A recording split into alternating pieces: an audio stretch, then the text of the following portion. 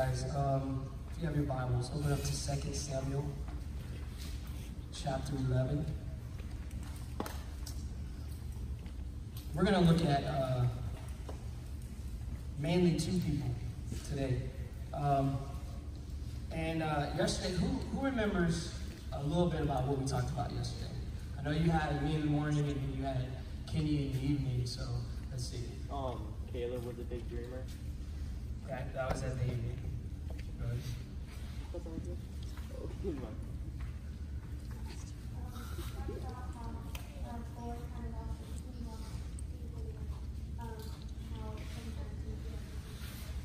Okay.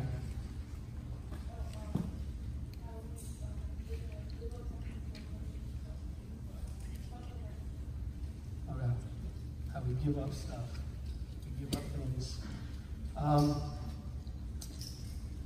So I wanted to kind of continue a little bit on that path. I told you guys we're going to really start diving into those stones. And remember, as we talked about the stone, I said that stone represents something you gave up. You know, you get people who give up certain things because they want power and they want stuff. And so the first person we're going to look at today is King David. I'm a huge King David fan. Of all the people I think in the Bible, when I read King David, I read of a man who did extraordinary things, went through a lot in his life, and yet God never ever took the title of a man after his own heart. And I thought that was so awesome. So we're going to look at a sin that David committed that pretty much everybody knows the story. So if you think of King David, what is the one story you usually think of? Anybody? If you didn't open your Bible yet, or you don't have your Bible, because I don't want you reading and go, oh, that's what I think of. What is the one thing you think of? Adultery. Anyone else? When you fought that bear. When you fought what? When you fought the bear. Okay, you fought the bear. What else? Anyone else? When you fought Goliath?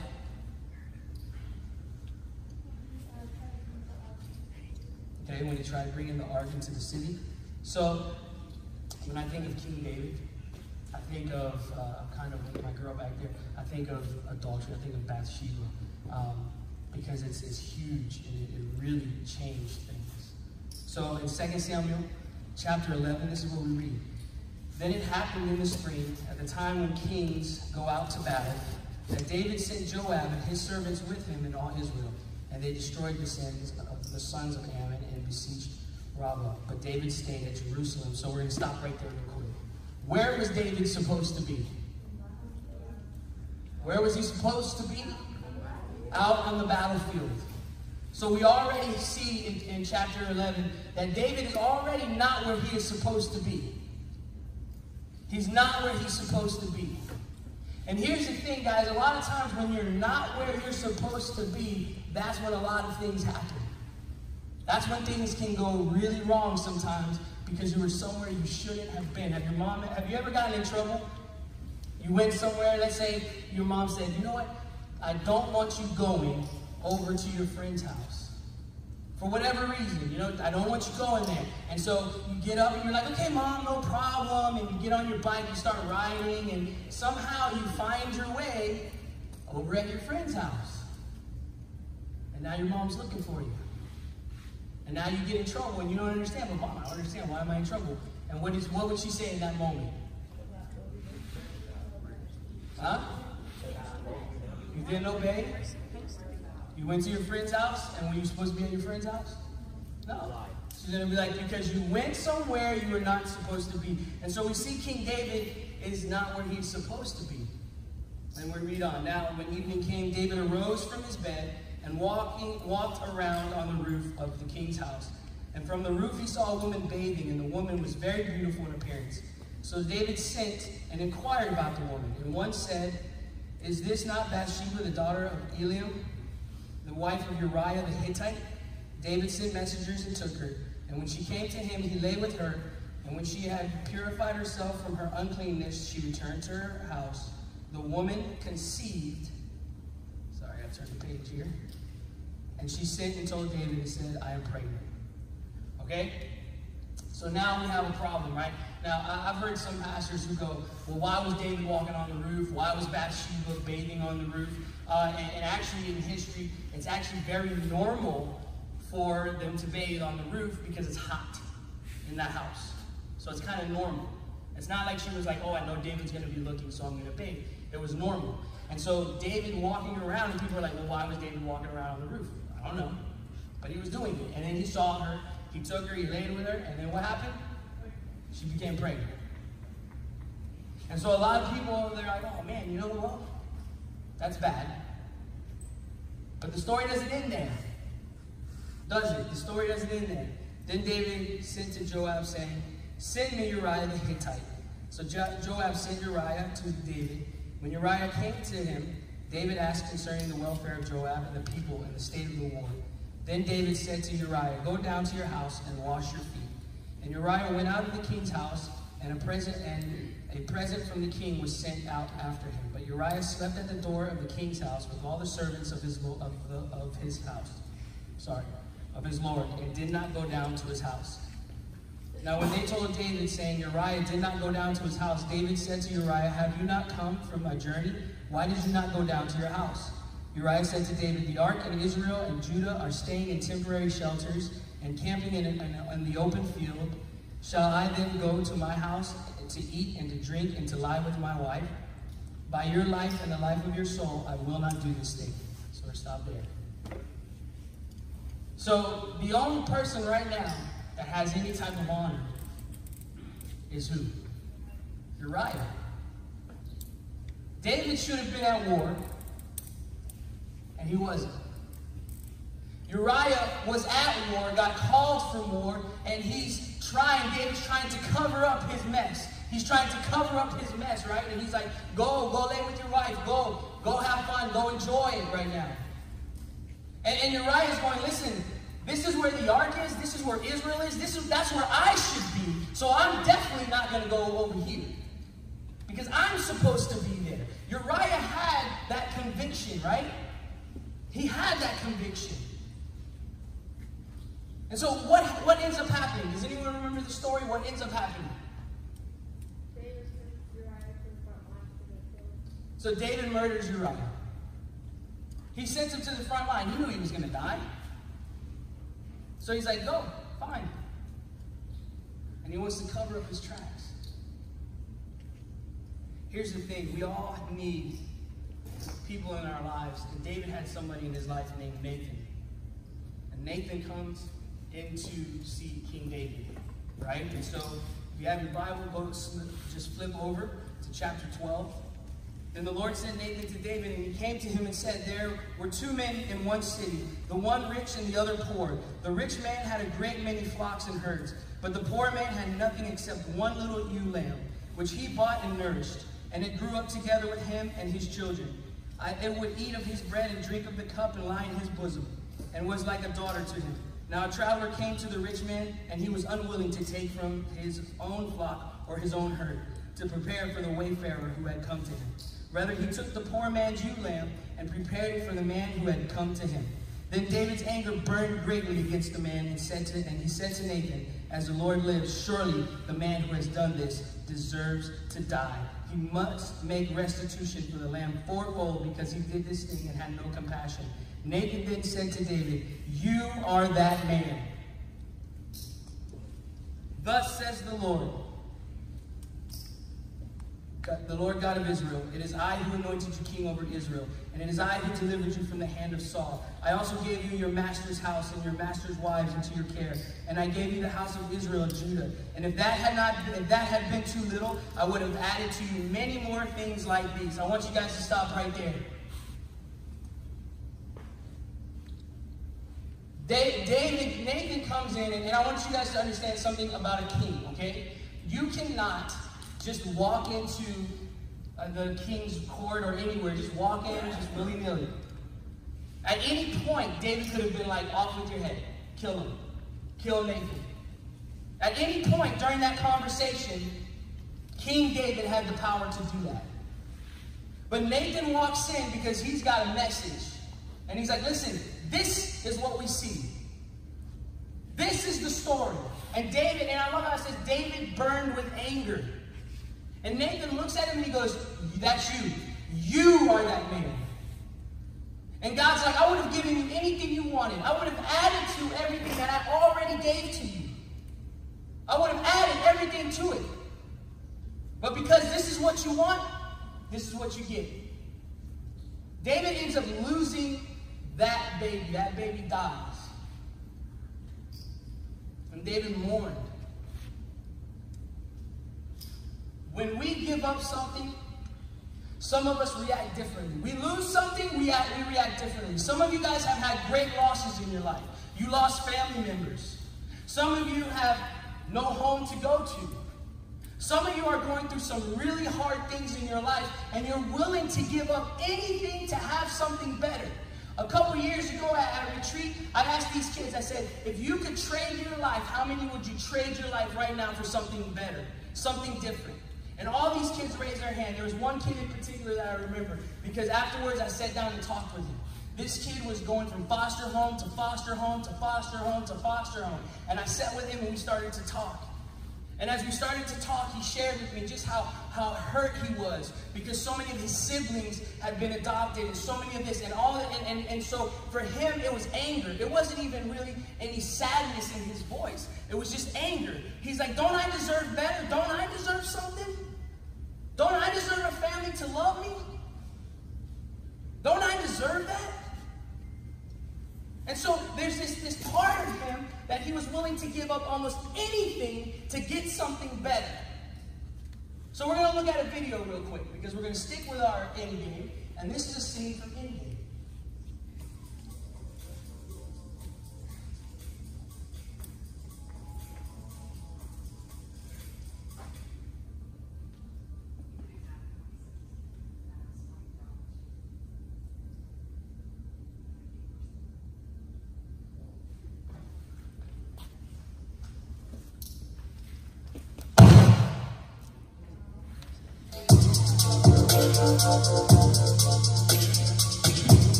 He did exactly what he said he was going to do. Thanos wiped out 50% of all the new creatures. Where's he now? Where? We don't know. He just opened a portal and walked through. What's wrong with him? He's pissed. Thinks he failed. Which of course he did, but you know, there's a lot of that going around, ain't there? Honestly, it's this exact second I come to live around. Maybe I did. We've been hunting Thanos for 3 weeks now. Deep space scans, satellites, and we got nothing. Tony, you fought him. I tell you that. You're fighting. No, he wiped my face with the planet while the Blake Street edition gave away the store. That's what happened. There's no fighting. It's like people. Did he give you any clues? Any coordinates, anything? I saw this a couple of years back. I had a vision, I didn't believe it. Understand? Tony, I'm gonna need you to focus. Not even easy. As in past tense, that trumps what you need. It's too late, buddy. Sorry. You know what I need? I need to shave. And I believe I remember telling Tony, why and otherwise, that what we needed was a pseudo-armor around the world. Remember that? Whether it impacted our precious freedoms or not. That's what we needed. Well, that didn't work out, did it? I said we'd lose. You said, do that to get your kill. And guess what, Cap? We lost. You weren't there. But that's what we did, right? Our best work after the fact with the Avengers, not the pre-Vengers, okay. Right? You made your point. Just sit down, okay? No, here's my point. Just sit down. We need you. Here you blood. A bunch of tired old mules. I got nothing for you, Cap. I got no coordinates, no clues, no strategies, no options, zero, nada. No trust.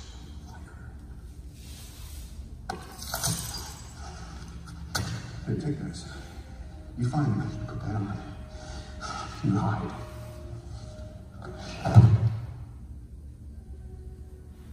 You see, some of us, we get to a point in our lives where we let our brokenness become something that makes us so angry and we're going to blame everybody around us. I did it. I did it. I let the thing of my past, I let that loss make me so angry. And I blamed God. I blamed everybody. I blamed anybody and everybody. Pointing my finger at the sky saying, God, it's you. It's your fault. And I want to tell you this because I think this is where we're at. You know, I spoke to someone who she was saying how she has these doubts. And I want to tell you because my whole life, I grew up in the church. My whole life I heard, God is love. God loves you. God is love. God is love. You want to know what true love is? You look to God. You want to know what love is? God is love. And I heard that my entire life. And everyone's going, you want to know what true love is? Love is patient. Love is kind. Love is not envy. And they're quoting all of these things, and it gets to the point of love protects, love cares, love does this. And I go, God, where were you? In that moment, where were you? You weren't there. We become so angry with God. And we throw our fists in the air and we go, God, it's all your fault. This is all your fault. And you become, you see Tony, it's the anger that he has. And he's going, you weren't there, Cap. None of you were there. And those of you who saw the movie, he moves on with his life, right? Has a kid. Trying to repair something. Trying to repair, to fix something. We lose something, we need something to take its place, and we're looking, we're searching. David chose to sin. He chose to give that up. He chose to hand over that stone. He chose those things, and because of that, there was a consequence to go, oh, people go, oh yeah, there was, he lost the baby. No, it was even worse than that. The sword would never leave his house. How bad did it get for David? His own son tried to kill him. How bad did it get for David? His own son raped his sister. How bad did it get for David? It got bad. And people look around and go, but God still called him a man after his own heart. Yes, but he did one sin. One great sin. And what amazes me is we, with straight faces, we sit here and we believe that we can sin, we can live the way we want to live, and God just looks down and he winks and he smiles at us. And we want to make an excuse for everything else. We want to blame the world. We want to blame everybody else. And listen, I was there. Listen, I looked at the world and I go, God, you want to know something? Here, let's look at this. God, I know this kid, he's a drug addict. I know this guy over here, he's a drug dealer. I know this person over here, he's an actual murderer. And they're still living, they're still walking. So you tell me what's fair. You tell me what's fair. You tell me why someone so good, so pure, who his dream was to be a missionary, he's the one who dies. He's the one. So you tell me. You see where this is going? We hand over something. We hand over our power. We hand it and we hold on to something that's alive. You guys have stones, you're holding on to something that's alive, and we're sitting there, and we're believing that it's so much more. David held on to something that was alive. He lusted after somebody. He tried to cover up his sin. He did everything within his power. And all he had to do was be where he should have been, and it never would have happened. But we want to blame, we look at everything and we blame everybody else. So let's look at another woman. Let's look at another person. John chapter 4. Turn. There's a woman. There's something you guys need to know about this. A Samaritan is not a what? Is not a what? Who said it? Is not a Jew. And if you want to know something about Jews, that is still very true even today. Jews do not like Gentiles. They still consider them unclean. Still, to this day. How do I know this? I have friends who have been ministers and pastors and have reached out to Jews. And they say all the time, Jews will come up and spit on their feet and say, unclean, and walk away. So even today, it's still believed. And so Jesus is walking through Samaria. It says he had to go through there. He didn't have to, but he decided to. And here we pick up in verse 7. There came a woman of Samaria to draw water. Jesus said to her, give me a drink. For his disciples had gone away into the city to buy food. Therefore the Samaritan woman said to him, how is it that you, being a Jew, ask me for a drink since I am a Samaritan woman? Stop right there. Right away she recognizes it. She goes, listen, you're asking me for a drink. I'm not a Jew. You're a Jew. How dare you ask me for a drink? Because you should know, right? So this is what this one guy told me. He said, so what the Gentiles would do is when they would walk by a Jew, and the Jew is going to temple, they would walk by them, and they would either spit on their feet or they would touch them. Because if they touched them, the Jew was now unclean.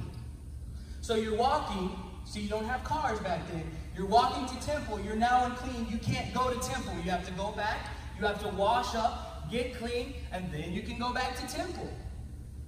So they would mess with their minds. That would be me. That would be me. I'd just sit on the road. I'd block the entire road, 5 of us. Nobody's going to temple today, guys. Nobody. And Jesus is going even further than that. Not a touch. He's going, share your cup with me. Share your cup with me. So if they're considered unclean just by touching them, imagine how unclean it is to drink from them. But Jesus didn't see that, did he? And we move on. Jesus answered and said to her, if you knew the gift of God and who it is who says to you, give me a drink, you would have asked him, and he would have given you living water. She said to him, sir, you have nothing to draw with, and the well is deep. Where then do you get that living water? You're not greater than our father Jacob, are you, who gave us the well and drank of it himself and his sons and his cattle? Jesus answered and said to her, everyone who drinks of this water will thirst again. But whoever drinks of the water that I will give him shall never thirst. But the water that I will give him will become in him a well of water springing up to the eternal life. The woman said to him, sir, give me this water, so I will not be thirsty, nor come all the way here to draw. He said to her, go call your husband and come here. The woman said, I have no husband. Jesus said to her, you have correctly said, I have no husband. For you have had 5 husbands, and the one whom you now have is not your husband. This you have said truly. The woman said to him, sir, I perceive that you are a prophet. Our fathers worshipped in this mountain, and you people say that in Jerusalem is the place where men ought to worship. Jesus said to her, woman, believe me, an hour is coming when neither in this mountain nor in Jerusalem will you worship the Father. You worship what you do not know. We worship what we know. For salvation is from the Jews. But an hour is coming, and now is, when the true worshipers will worship the Father in spirit and truth. For such people, the Father seeks to be his worshipers. God is spirit, and those who worship him must worship in spirit and in truth. The woman said to him, I know that Messiah is coming, he who is called Christ. When that one comes, he will declare all this to us. And Jesus said to her, I who speak to you am he. You want to know something? Jesus stands before a Samaritan and says, I'm the Messiah. You read throughout Scripture, he doesn't say that often, does he? But he chooses to reveal to her. But what I really want to look at is her response to Jesus. She's looking for this water. He's talking about this water. He goes, listen, I'm going to give you this water. You're never going to thirst again. And if you really can picture her, she's probably not just sitting there having a conversation at this point. She's not leaning back going, cool, where's this water?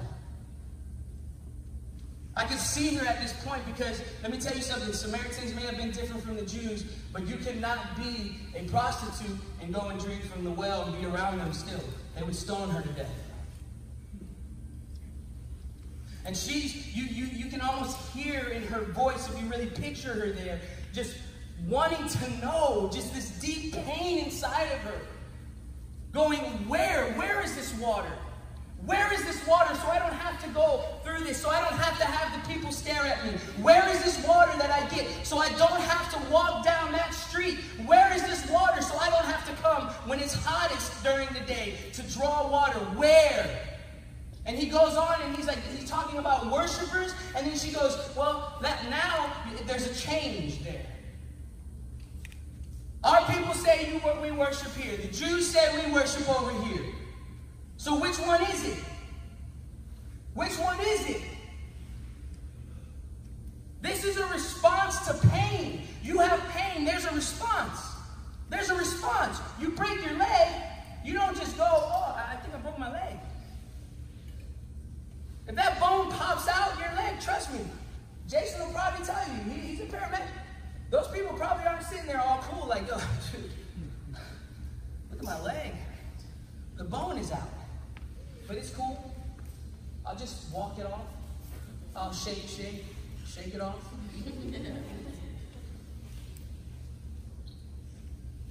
No, there's a response to pain. Some people go through anger, and other people go more like Thor.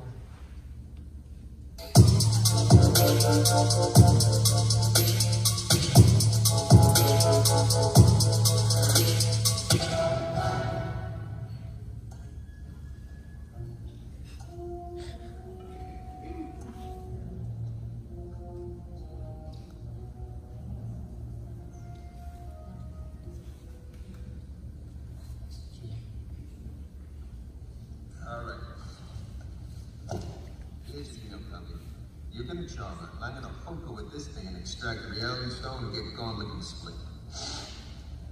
I'll be right back, okay? Listen, the wine cellar is just down there. My father left out this huge barrel you carried in there. I'll see if there's something you have to get it together. Hey, aren't you drunk enough already?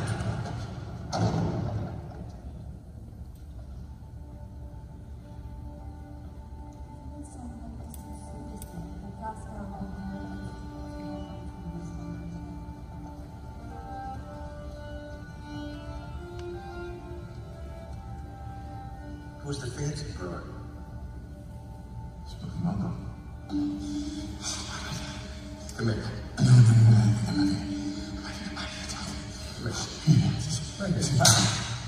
You think you're the only one who lost people? What do you think we're doing here? I lost the only family I ever had.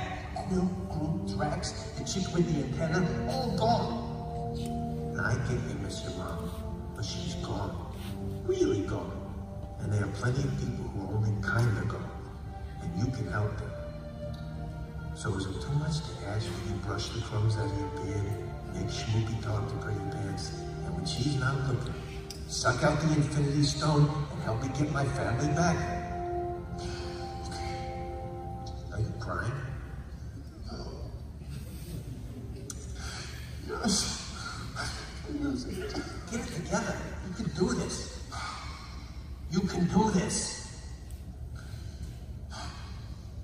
All right? Yes, I can. Good.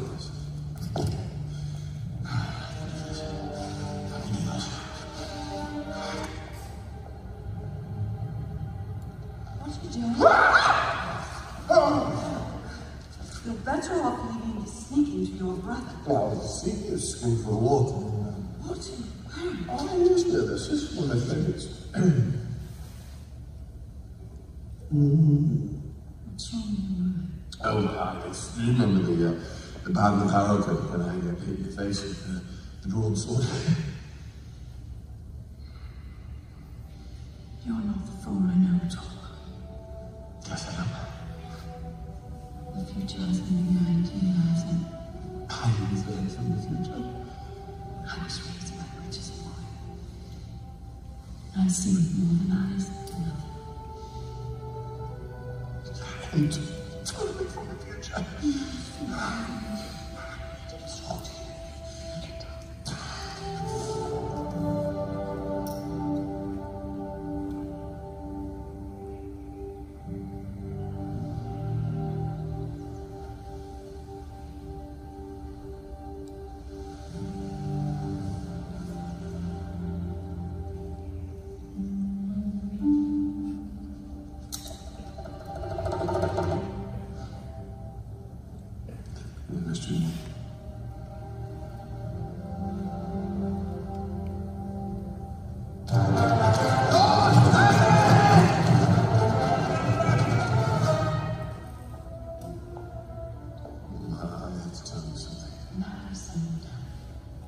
want you to repair your future.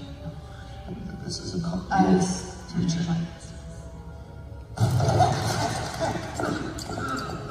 Hi. You must be Mom. I got to think, come on, we gotta move. I wish we had the time. No, this was a gift. And you're going to be the man you're meant to be. I love you, Mom. I know.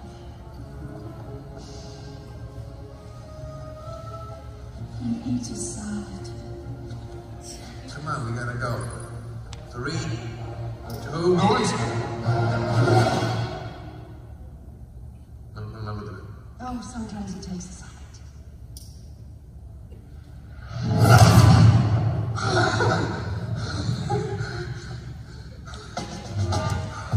I'm still a movie.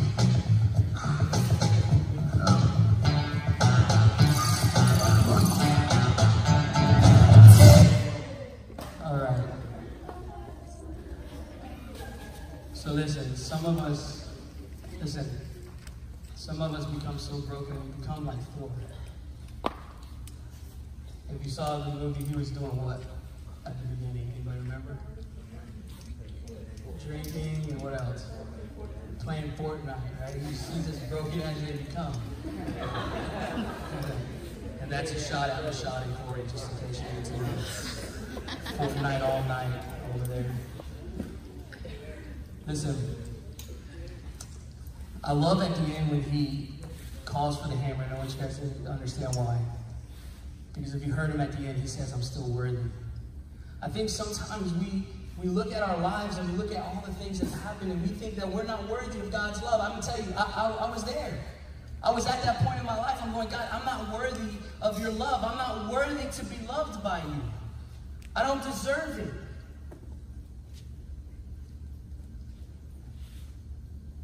Some of you are angry. You're angry at God. You're angry at your parents. You're angry at the world. You're angry at... And then others of you, you're just so broken, you don't know what to do. You don't know how to pick yourself up anymore.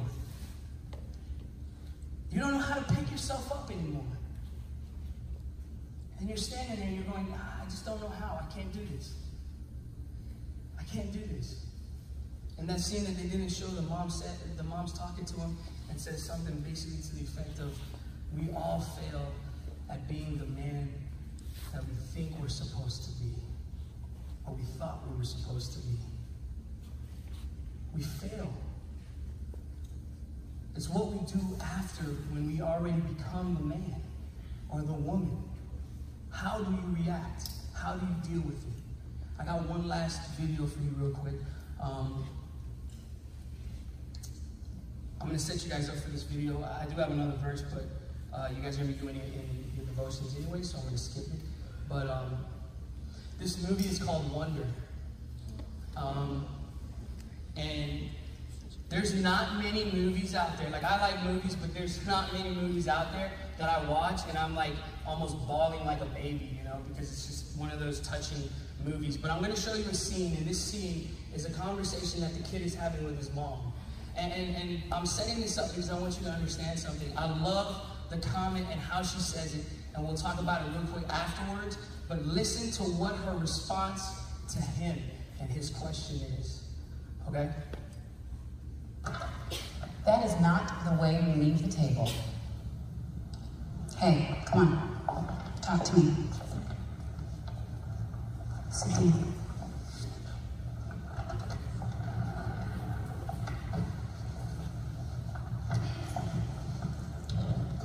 Take that off, please.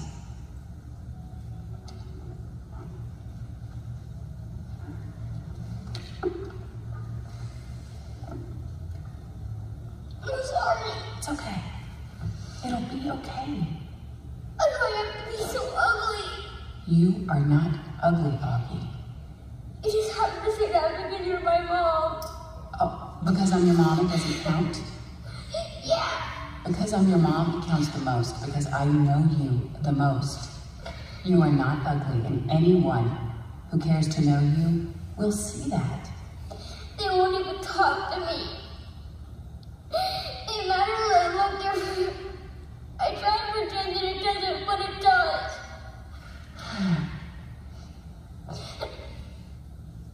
Is it always gonna matter?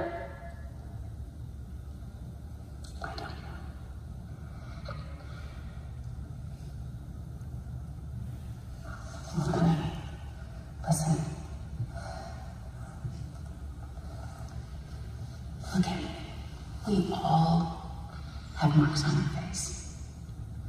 I have this wrinkle here from your first surgery, and I have these wrinkles here from your last surgery.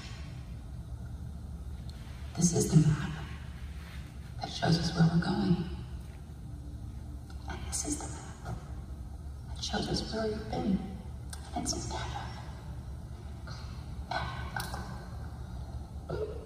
What about your gray hair?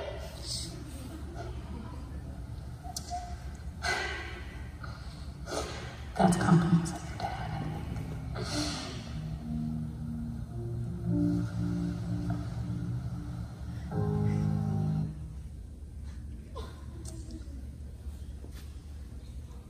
I love how she says that this is the map that tells us where we're going. And this is the map that shows us where we've been. And some of you, and it's a very true statement, because when you look into someone's eyes, when you look in their face, you can see the pain, you can see the hurt, you can see what they've gone through. You may not know exactly what they've gone through, but I guarantee you, you look and you go, man, I know they've been through something. So where's your heart taking you? Have you ever thought about that? Where's this map taking you?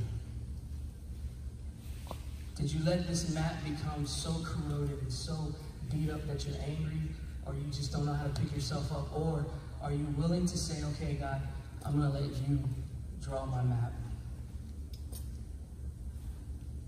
Let's bow our heads. Abba.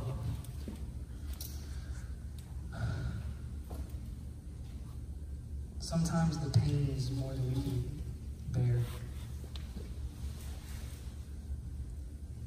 And when I think of young people, I know that there's so much they were never, ever supposed to go through.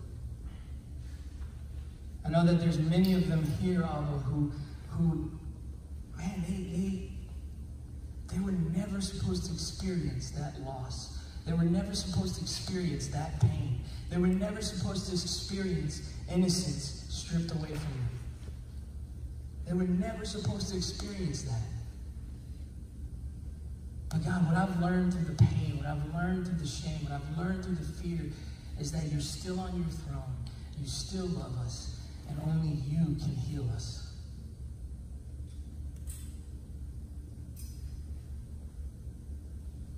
God, this week's not done, and you're not done. Some of us here, we're ready to go home. Others aren't quite ready to go home. I'm telling you what I'm ready for, God. I'm ready for a mighty move of God. I'm ready for you to do something awesome and great here.